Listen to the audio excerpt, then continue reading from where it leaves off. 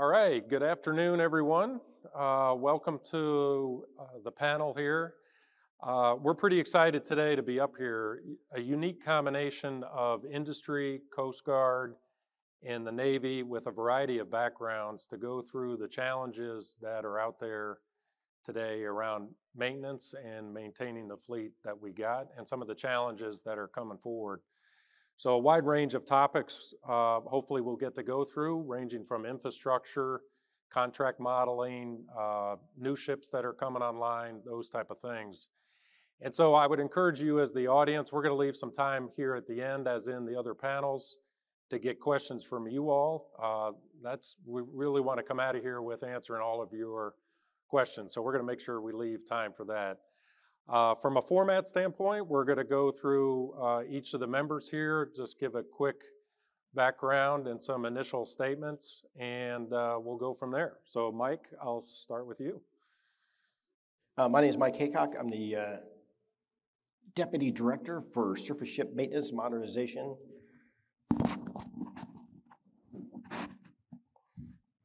And sustainment for the surface fleet for the Navy. I've been in the Navy for about 2 years now. I did some time in the Coast Guard, took some time off, and then missed ship repair, ship acquisitions, and decided to get back into the fray.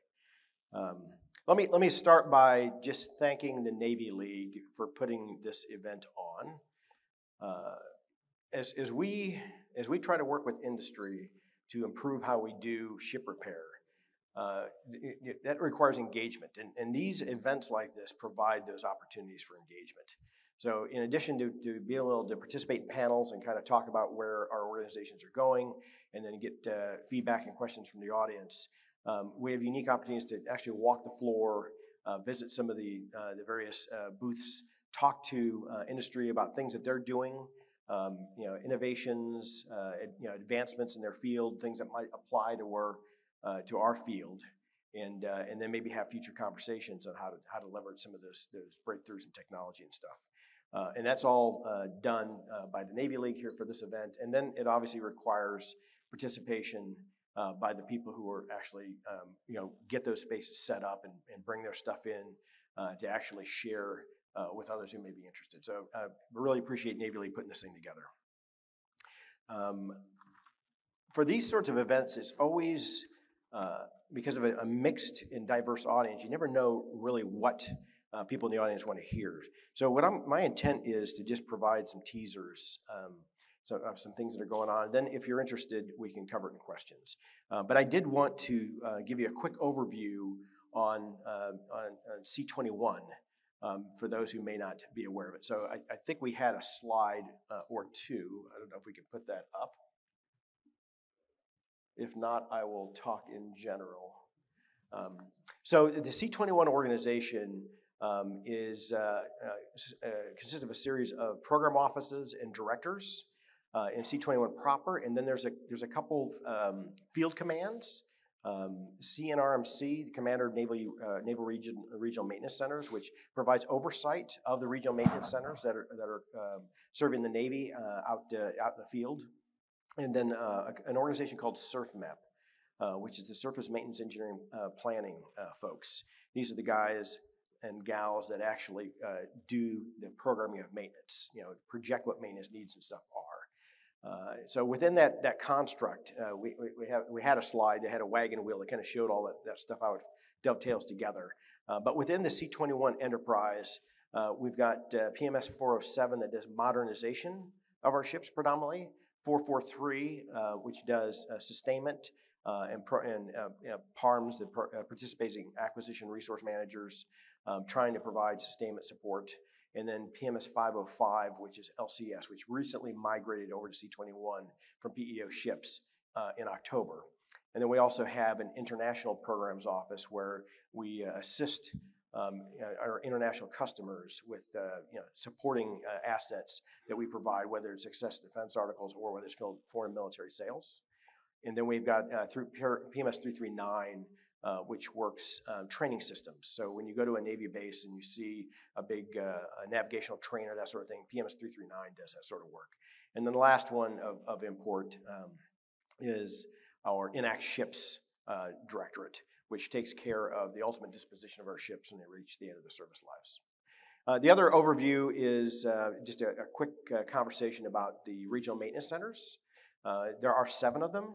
So we've got our forward deployed regional maintenance center, which is based out of Naples, Italy, with 2 detachments, one in Manama, Bahrain, and one in Rota, Spain, taking care of forward deployed assets in 5th and 6th Fleet. And then we've got the Mid-Atlantic Regional Maintenance Center, which is based out of Norfolk, Southeast Regional Maintenance Center out of Mayport, Southwest, which is out of San Diego, Northwest, which is up at Puget Sound Naval Shipyard, and then we have one in Hawaii at Pearl Harbor Naval Shipyard, and then we've got a couple in Japan, in Yokosuka and Sasebo, that take care of forward deployed ships out in the Indo-Pac PACOM area of responsibility. And those 7 RMCs basically provide all the support that we need for our surface enterprise. That's non-nuclear surface ships. So no carriers, no subs. It's all the surface combatant fleet. There are 4 pillars that they operate under. One is contract maintenance oversight, putting together contract packages for maintenance, and then overseeing the execution of those avails. Another pillar is Fleet Tech Assist, which is being the first line of defense for people on ship when they have a technical issue. They reach out to the RMCs for help. If the RMCs don't have the experience or training, it then gets bumped up to the in-service engineering agencies, our surface warfare centers throughout the Navy. TSRAs is the 3rd pillar. TSRA is total ships assessments that we do. So basically, 4 times in a ship's OFRP cycle, we'll go on board and take a look at the systems on board, assess the health of those, and use that for planning availabilities. And then the last one is eye-level maintenance. So there's 2 pieces of eye-level maintenance. One is actually helping the ships conduct intermediate level maintenance, and the other piece is training sailors so that they can go back to the ships and have the certifications necessary to work on the equipment. So that's kind of an overview of C21. C21 is a busy place these days. For those of you who attended the Surface Navy Association, Vice Admiral Kitchener, who is Commander Naval Surface Forces, revealed and rolled out his Competitive Edge program. So there's a number of initiatives there that we're supporting, including improving fleet introduction and trying to improve our ability to get ships out of availabilities on time. And then we've got the CNO has kind of laid out what he calls his Get Real, Get Better program, and that's not a surprise in that the stuff he's been trying to do, change the culture over the last couple of years, is kind of summed up by that mantra, and that's about having healthy self-assessments of ourselves and our organizations. And then the get better part is taking corrective action to solve that. And a big piece of that is what we're calling our Fix or Elevate program. If you're unable to fix it at your level, don't let it fester. Elevate it so we can remove barriers and get things moving. So those are some big initiatives that are going on. I'm not going to go into details on a lot of them. If there's questions, I'm happy to take them. All right, thanks, Mike. Admiral? Morning, everyone. I'm Chad Jacoby. I'm the Coast Guard's Program Executive Officer and Director of Acquisitions. So overseeing ship construction, aircraft, C5, and cyber for the Coast Guard. And if you were at the Coast Guard breakfast this morning, you heard the Commandant say we're building 100 new ships. The second part of that story is that the 100 new ships are larger and much more complex than the ships they're replacing. Some are almost double the displacement of the cutters they're displacing, and then our legacy fleet was built back in the 60s, so obviously building current ships, you've got the new electronics, the new systems that really brings the Coast Guard into a different layer of engaging with industry. We're going to need new partners with this new fleet, and I think that's my main message today. We do have the Coast Guard Yard, which only does about 20% of the Coast Guard's maintenance. So we're relying on industry to help us with 80% of the maintenance for the new fleet. We're embracing the complexity and the new maintenance requirements a couple different ways. We're issuing multi-year contracts whenever possible. We've got some service life extension programs right now that are operating on 5-year contracts. And then we've also been successful getting some multi-year money, which allows us to award contracts across the fiscal years, plan ahead more, which relates to communicating with industry better and earlier about the maintenance requirements. Another piece is what we call product line management, which is how we organize the maintenance organization in the Coast Guard, which may seem like an internal thing, but by us having accountability and responsibility consolidated in one command, it allows us to account for funding, parts, maintenance requirements, all the elements that affect cutter reliability, and put those requirements out, prioritize them, and put them out earlier to industry. We also have what's called Surface Acquisition Logistics Center, which is a new command under the PEO that, for these new classes of ships, is developing the maintenance requirements and the logistics packages earlier in the acquisition process. We're doing it more organically than we used to do, which allows us to take in the vendor-provided information earlier, develop the maintenance packages, and be able to have a maintenance strategy in place when these cutters transition from acquisition to sustainment. The third piece is probably commonality. The new Coast Guard fleet is going to have more commonality across Coast Guard assets and more commonality between Coast Guard and Navy. So a lot of these new assets have 20 plus NTNO systems on it. So a vendor that's used to working with the Navy will see common systems when Coast Guard cutters come in for availabilities. So we're at the point in time where there's huge opportunities to work with industry on this. We're about to float the first offshore patrol cutter. Should be launched this summer. We're finishing up the design on the Polar Security Cutter. And then we have proposals. We're in source selection for a Waterways Commerce Cutter. So we're early enough in those acquisition programs where figuring out those maintenance requirements, the sustainment strategies, and the contracts or vendors that we're going to use to sustain that fleet. We're not in extremis. We're at the right part of the acquisition to start working on those or finalizing them in some cases. So I think, you know, the opportunity of 100 new ships in the Coast Guard is ripe for engagement with industry and developing those logistics packages and maintenance requirements so that these new round of assets come out of the shipyard, come out of acquisition with that maintenance strategy all figured out, and move into sustainment with contracts in place, parts on the shelf, and maintenance requirements well defined. Thanks. All right, great. So switching gears a little bit to industry, Justin. Yeah. Hey everyone, I'm Justin Wolf. I'm the Chief Technology Officer at Systicon. And as we all know, right, the maintenance of the U.S. fleet is this massive effort. It requires a lot of resources, a lot of funding, a lot of manpower, right? And what we've seen over the past few years is a significantly improved ability to apply predictive analytics so that we can understand what we're getting into, right? You know, as we talk about the assessment of health of the ship, of what's the configuration of these assets are, right? And everything about it as we think about making sure that we have the right part with the right person, the right support and test equipment in the right place at the right time. You know, there's been some pretty significant, you know, inroads made so that we can get in front of this, right? And I'd really like to first applaud the Navy in its digital transformation efforts. You know, I think they're really leading the DoD as we think about, you know, bringing better data to bear, right? Higher quality data, the speed of that information being available so that we can actually, you know, apply these predictive analytics algorithms and fully leverage the ability to implement CBM Plus and some of the other initiatives that are out there to be more effective, right? So that we're not flying blind into our maintenance events. I think that's really a core capability that, you know, we talk about, you know, the challenges with data, right? Everybody says, oh, we've got bad data, we've got dirty data, we can't trust it, the maintenance records aren't fully completed.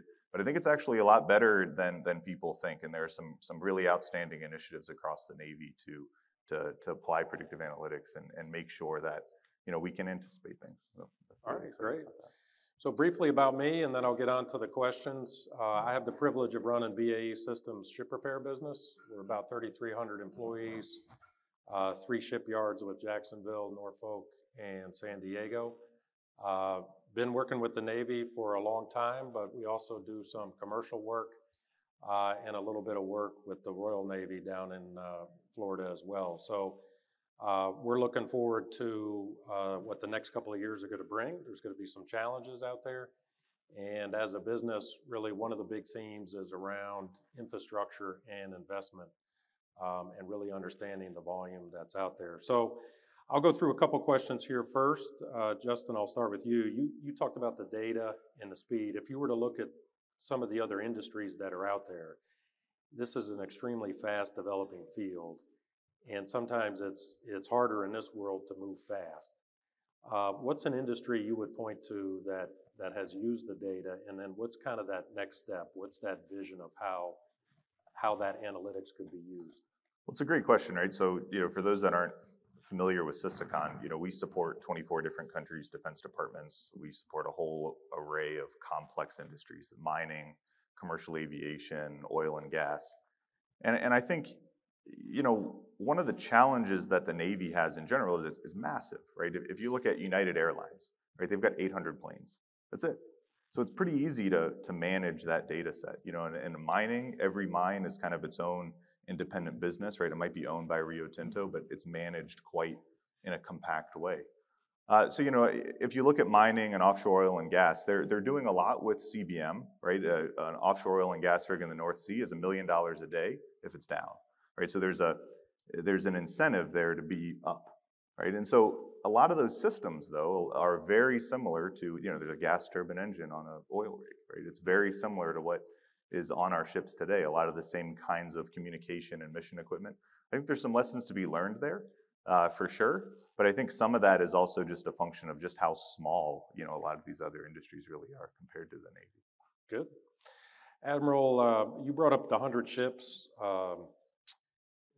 larger size. You start to have an overlap with the Navy and the potential to get crowded out there. And then from my perspective in industry, we have to make long-term investment decisions about infrastructure. So just talk me through a little bit about that prediction of how much infrastructure you're going to need and then the partnership with industry. That's a good question. You know, maybe in the past we were able to get away with, you know, last minute realization of maintenance requirements and putting a contract out and finding a shipyard or a vendor to help us. But both the pace of the industry and the fact that we're probably going to be competing for bigger yards, more complex availabilities, makes it so we're going to need to have the data that I mentioned, maintenance requirements and schedules and sustainment strategies, to be able to predict that out 2 or 3 years, work with the Navy to make sure that we have a consistent message to industry that, you know, Coast Guard, Navy combined are going to require this level of engagement over the next several years. We've started doing that. You know, the 5-year contracts are another good example of, hey, Coast Guard, predict for the next 5 years what you're going to need, and instead of doing 5 individual contracts, put it all in one contract. And you know, right now we're using that for big surface life extension programs, but I could see multiple ships on one contract that, you know, extends the time period. Maybe they're end to end. Maybe there's gaps in time there, but more tools to be able to say, here is what the Coast Guard requirement is over time, and hopefully over, you know, year or 2 or 3, and trying to find contracting and planning tools that gets that information out to industry. We've had some successes, but I think there's a lot of room left to explore there. No, that's good, Admiral. We had a chance to talk earlier. I mean, from the industry perspective, that knowing whether it's a 3 or a 5-year time frame for us makes a huge difference in predictability and cost and infrastructure and investment decisions. So I think you're on the right track there, and the more you can do there, I think you can bring industry on board. Understand. Because longer term, all of our investment decisions are in that 3 to 5 year mark. And having the assurance that whether it's a dock or a pier or some other technology tool, that it's actually going to be used for that period of time is the one thing we need to make that investment.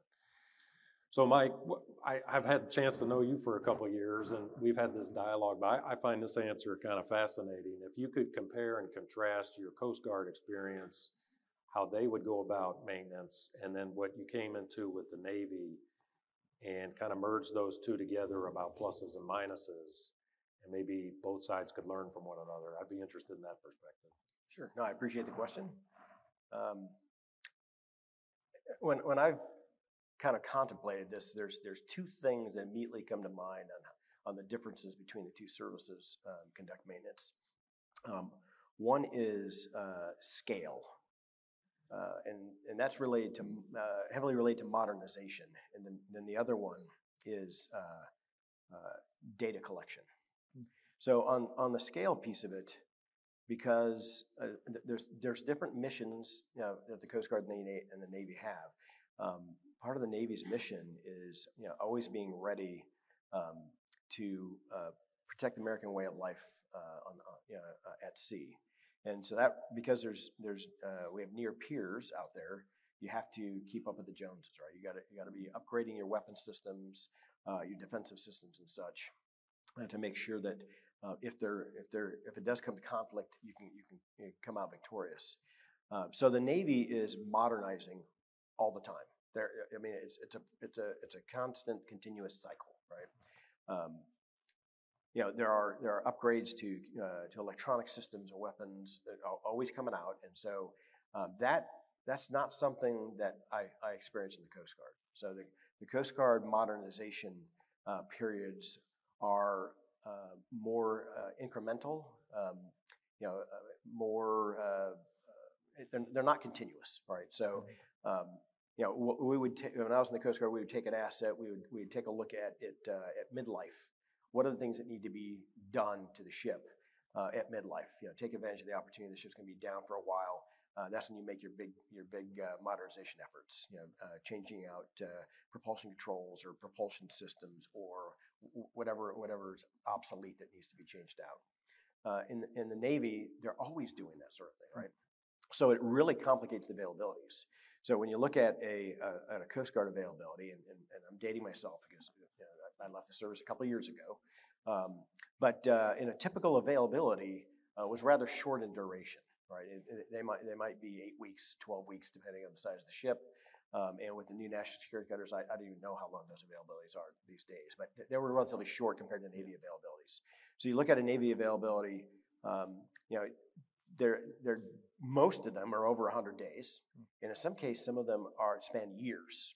So we've got availabilities that will run three years. In some cases, we got some that are 5 years in length, right? That requires you to be on your A game all the time, and then there's a lot of change that can happen when you have an availability that long, right? So that's one of the things. My time in the Coast Guard, it was a little more contained, not nearly as complex. The other thing that I found is different is kind of the data collection effort. So the Navy, we strive to make data-informed decisions. And so there is a desire for academic rigor to collect the data, do an analysis, try to determine what is the right call based upon the data as opposed to your gut instinct. So lots of data being collected. So if you're the project manager for an availability, you are in the computer putting in data all the time on all the different aspects of the availability.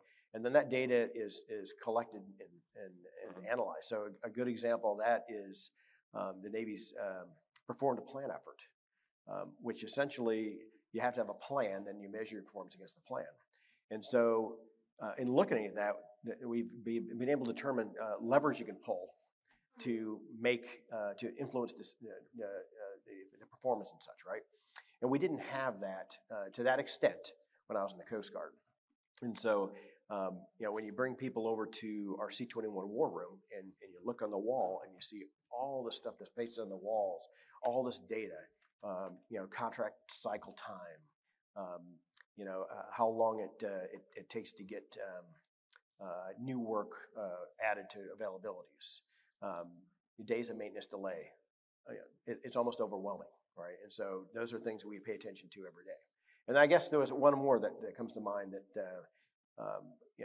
the Navy cares deeply about. And it's not that the Coast Guard doesn't, but because the Navy's the elephant in the room with the largest fleet, it's something the Navy has to consider all the time. That's the industrial base health. Mm-hmm. And so when I was in the Coast Guard, because we used tier 2 level yards and stuff, we weren't really as concerned about the impact in the industrial base because we were kind of a smaller player. But in the Navy, with the size of the availabilities, the number of ships, where the Navy goes can drastically impact the health of the industrial base. So there's not a week that goes by, and many times not even a day that goes by, that we're not talking about industrial base health. And how does this contracting strategy impact the industrial base? How do we get the best out of industry, right? Right. So that dovetails in with another theme, and then I'll open it up for questions here, is around partnership, trust, teamwork. Those words mean a lot. So I'll latch on to one of your comments around data and go to Justin, which is the Navy's got data, I got data, but really to be effective, we have to measure it the same way and we have to share data. So if you could talk a little bit about the challenges that presents you, where you have access to data from different areas, but really the value is sharing it to unlock the value from it. But to use one of your words, sir, if you're going to pull and understand the impact that each one of these potential levers has on capability or mission effectiveness, you need that integrated decision environment to be a common sandbox, so to speak, between industry, which of course has a vested interest in maintaining some proprietary edge, and the Navy that maybe has some reason why they wouldn't want to share everything with industry, right? And so, but what we've seen is through some efforts with PEO MLB and some of the various like C-21 and PEO ships and things, is we found it's possible, right? You can have common data formats, you can have common data standards, you can put the right information on contract and develop that trust so that as the industrial base, you're confident that the Navy is using this information to make informed decisions, to make defensible budget decisions, so they can go to Congress and explain why they need X number of billions of dollars and why that will result in some desired outcome, without having this perception that the Navy's trying to rip the work away from industry or something like that, right? So instead of this clash that's perhaps quite common, it can be a much better integrated effort. And I think we're seeing the fruits of some of those efforts right now, which is great. Yeah. So I'll just under that theme of trust and partnership and teamwork, I would say when we've had successful projects, it's when the teamwork is at its highest, and when we've had unsuccessful, that trust and teamwork isn't there. So Admiral, I'll turn it to you just to talk a little bit about that teamwork aspect within the Coast Guard. And then I'll go to the audience for questions and see if there's going to be a line at the microphone or not.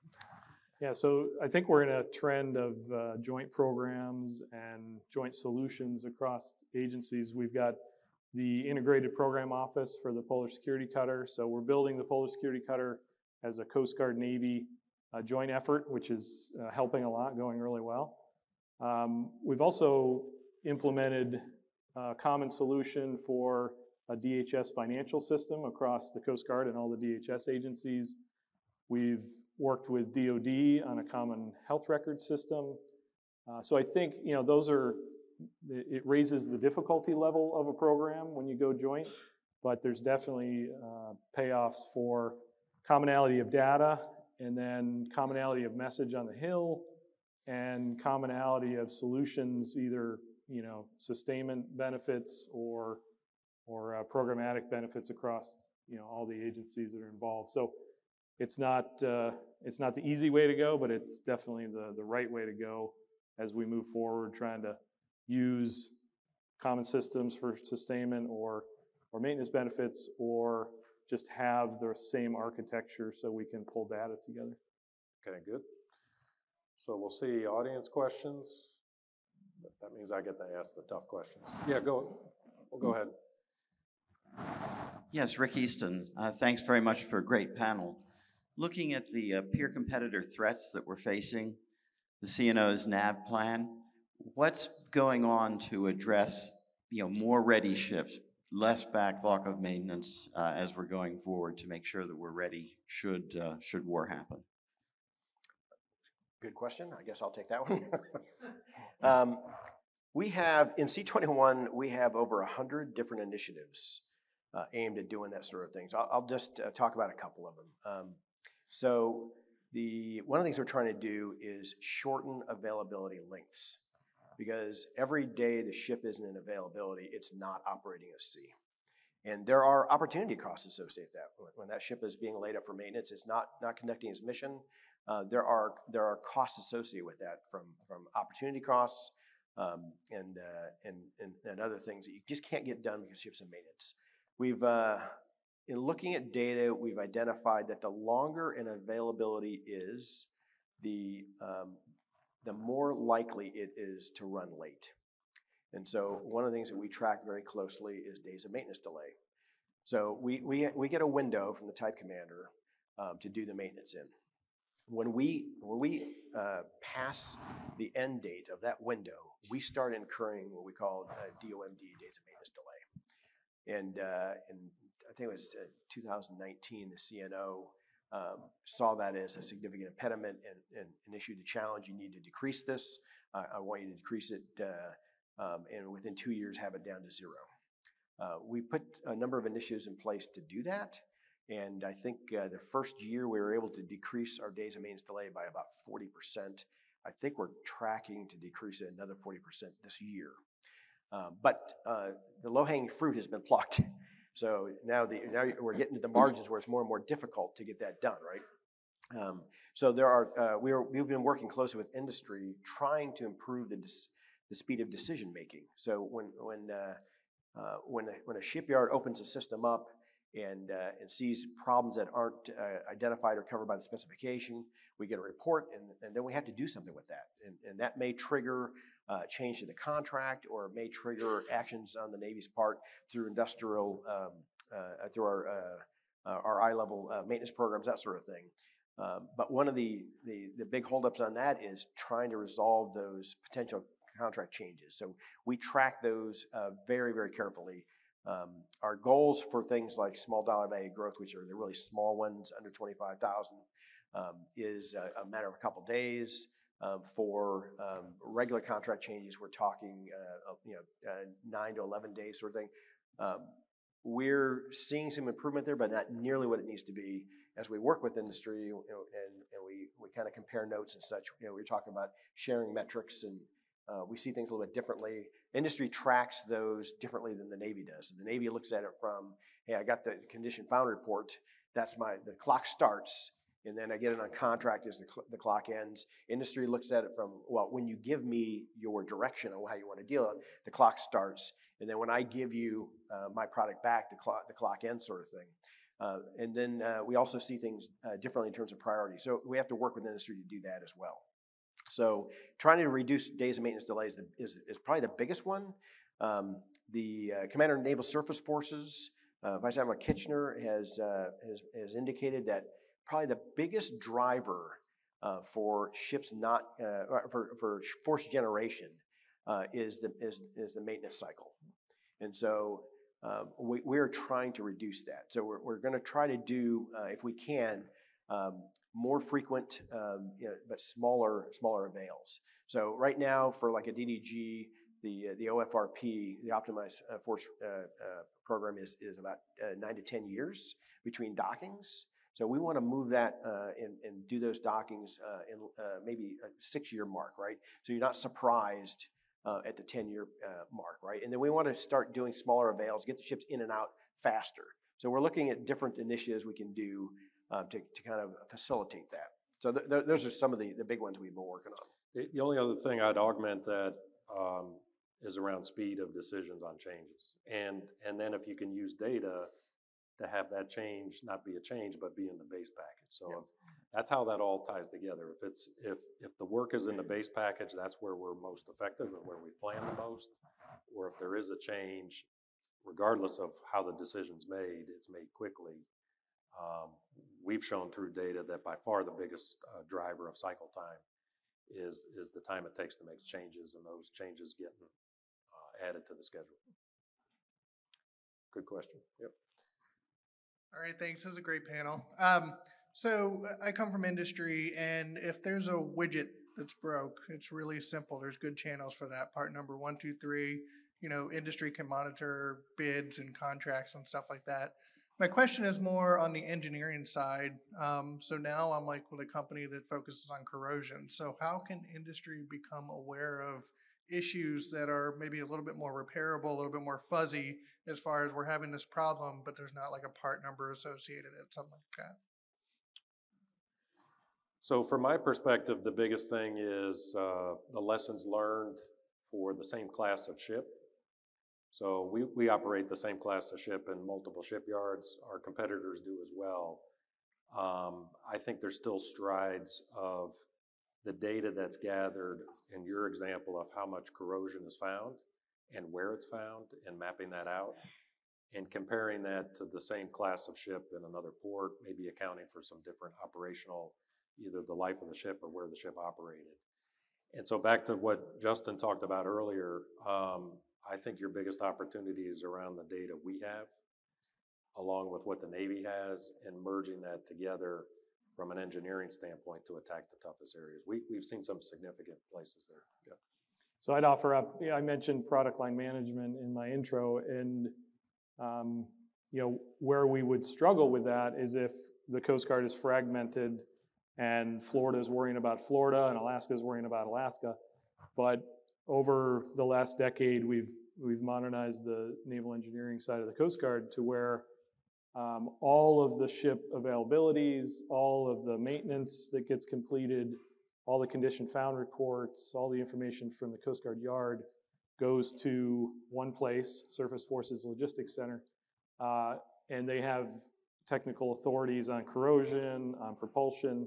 So for the first time, we're bringing all that information together and can see trends across asset classes, across regions, and some of the levers that the product line manager at Surface Forces Logistics Center have are investing to prevent problems in unreliability or failures or corrosion.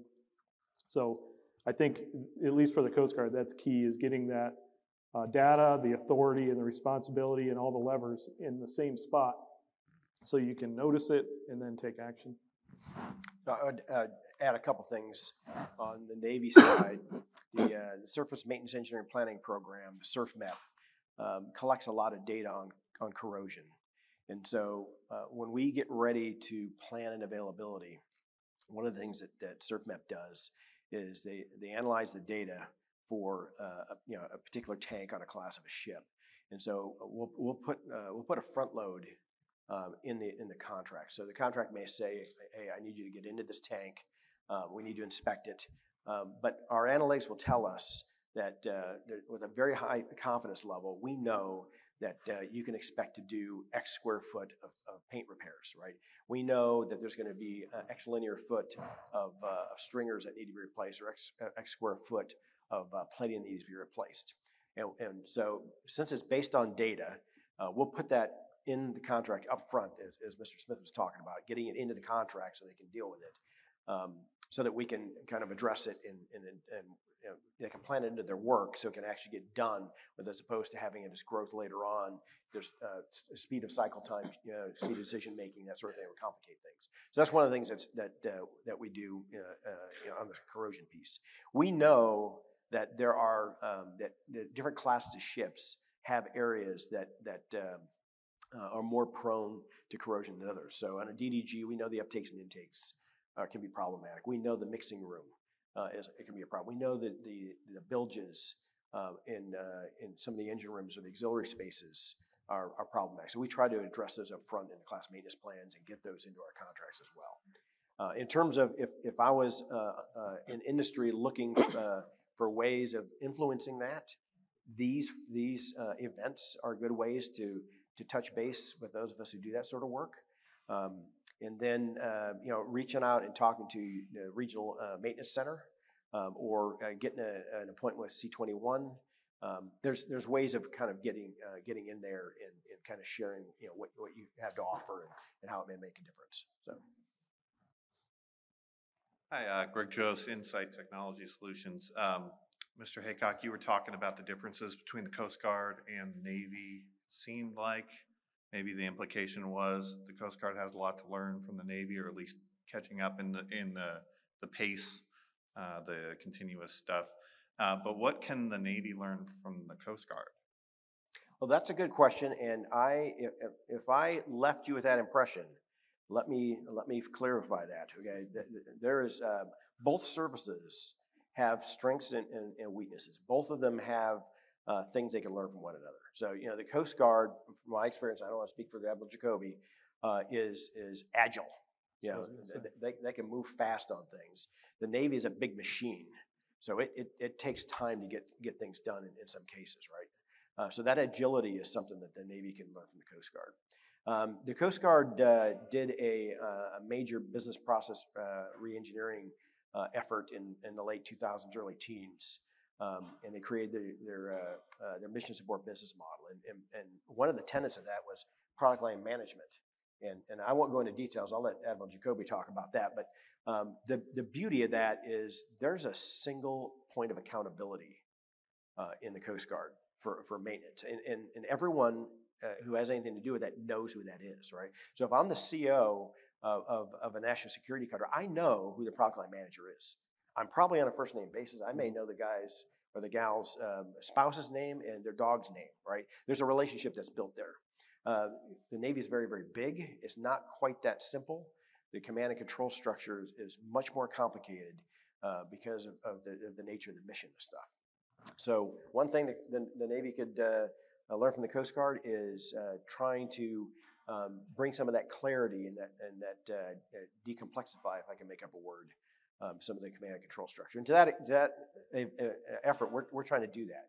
We sent the PMs for PMS 407, 443, and 505 up to the Coast Guard Yard to SFLC in March to speak with the SFLC commander and kind of see how the Coast Guard does it and see if there's some things that they can bring back with them. So. I think I'd have the same answer. When you were listing the attributes of the Navy maintenance structure, I was jealous of the data that you have, but I also, the burden of that big machine, I'm sitting here thinking, well, at least we can be nimble. We may not have all of that data, but we can move pretty quickly and change directions pretty quickly. So I think that's a benefit. And then I'd throw out one more. There's pluses and minuses to the size of the Coast Guard.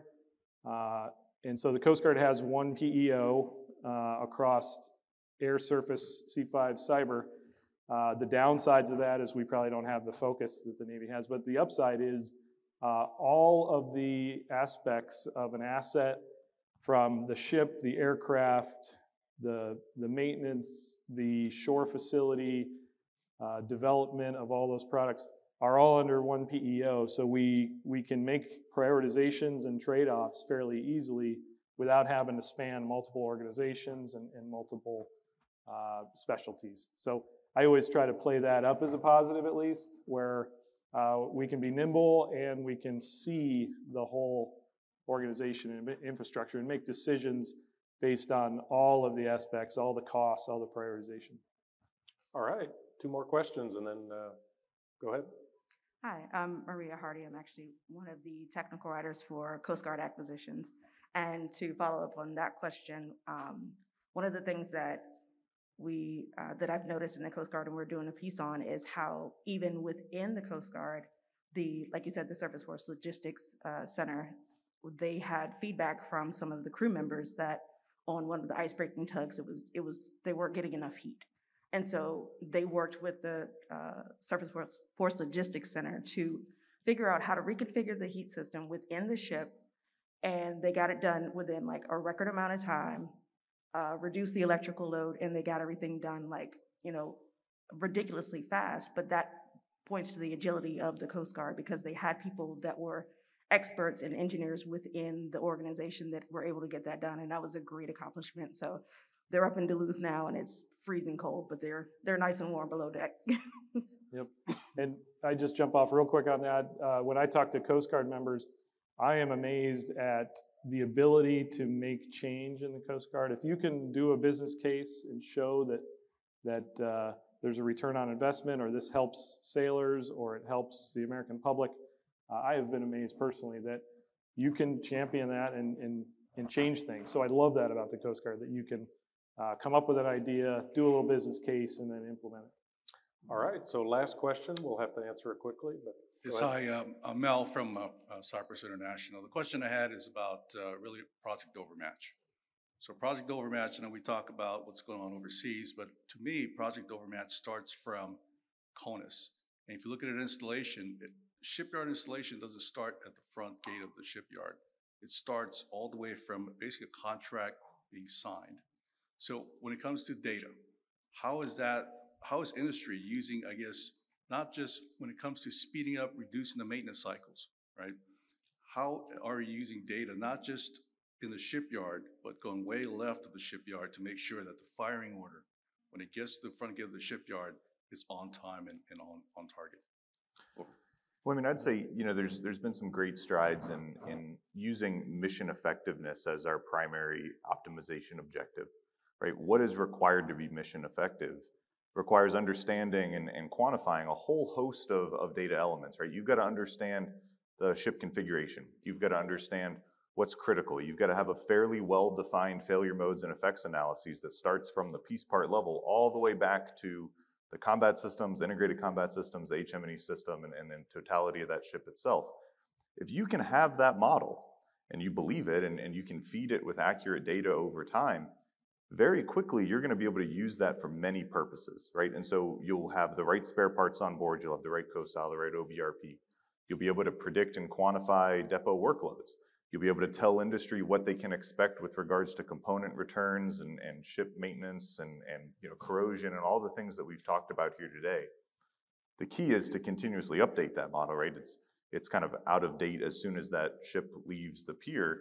But if we can get better and continue to improve that methodology, right, we'll be able to make informed decisions, defend those decisions, apply the right resources in the right area, so we're not, you know, funding one effort when the bottleneck is somewhere else, right? And being able to understand that and bring that forward will enable us to use and continue mission effectiveness as our primary outcome. good. All right, so we're at a time on the clock. Actually, very good panel, great questions. Appreciate everybody being here, and thank you all.